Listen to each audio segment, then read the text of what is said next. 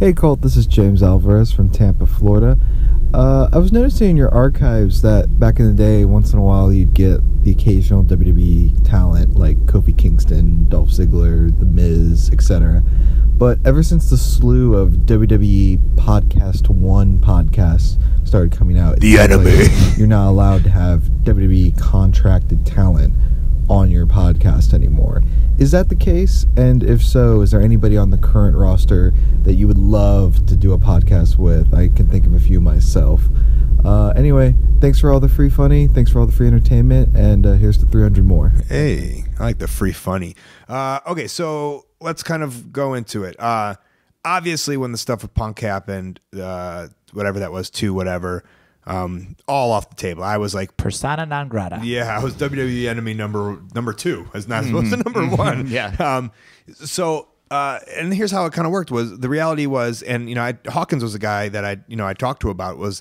It was just so under the radar. Nobody had any clue what a podcast was, what was going on. So when I had guys like Kofi and Hornswoggle, Ryder, it was just like they didn't even know what was going on, so it wasn't a big deal. Dean Ambrose was the last guy. I think they had people had started doing podcasts by that point. But I was pretty. I was like in the WWE locker room at the time. I think I'd done a dark match, and it came up, and Ambrose was like, "I'd love to do it," and I was like, "Sweet." I think I was talking with Brian at the time, and he was like, "How's it going?" I was like, "It's going really great." Blah blah blah. And then I think I had Brian quickly after that, and then Ambrose was like, "I'd love to do it." So you keep that in mind. That's kind of how it works with the podcast. I just have a kind of a back catalog in my head of people who would be on.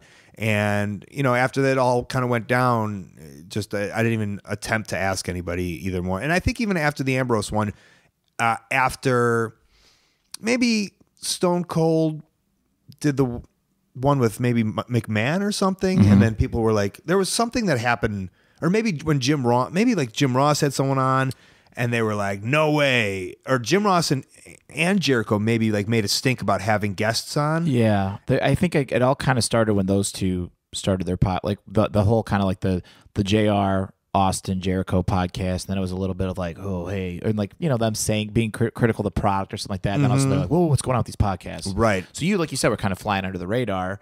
They're notoriously behind on everything, so they're probably like, what's a podcast? Right. Who cares? Yeah, exactly. And so and then it's kind of like once I heard that stuff like on the on the sheets or on the internet or whatever, that like people WWE says no or whatever, like I didn't even bother asking. I just said no. And if you notice, the guys that I did have while they were in the company, they were my friends. That I knew their story. They were indie guys. They were indie guys. Yeah. Johnny Curtis, as an example, I had him on very early before he came Fandango. And so a couple of guys that I was going to have on that I had asked, and they were all about it. Sandow was one of them. Wade Barrett was one of them. There's two guys that were going to be on the show. Kidman was going to come on. While I was down in development, or while I was doing those announcer things, I was trying to have Brookside on, and he's notoriously like aloof, almost like he'll be like yeah, and then you won't hear from him and like I was going down 3 weeks in a row, so I was like, I got 3 weeks to do one with Robbie, and it just never happened. So those are 4 guys that I was looking forward to having on that sadly at this point probably maybe after a post WWE career that they might be on.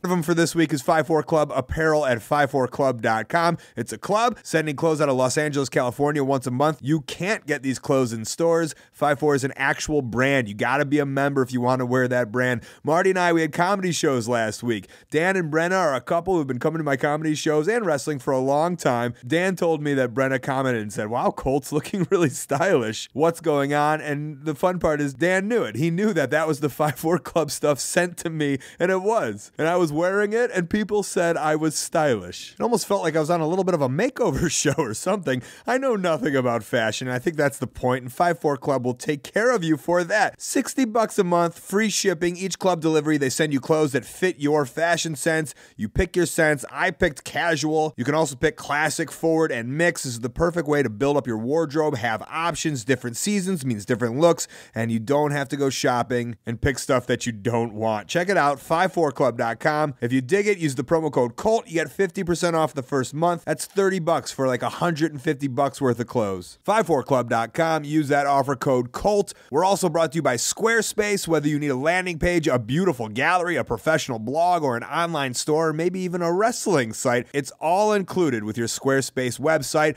Let's talk about why Squarespace rules. It's easy. With a click of the mouse, drag and drop, you can build a website. I believe in you. Free custom domain. Sign up for a year. They'll give you a domain for free for a year. Beautiful templates, aka it won't look like a 1998 Angel Fire site. And if you want to know what that looks like, angelfire.com/IL2/Colt Cabana. Seamless commerce tools, which basically means if you got something to sell, you can sell it easily on a Squarespace site. And hopefully that's the reason why you have a site. Make a little cash. 24-hour support. They got your back. Literally millions of people use it, and some of your favorite sites are no doubt ran by Squarespace. You might as well use what the pros use. Start your free trial today. Go to squarespace.com, enter the offer code COLT, and get 10% off your very first purchase.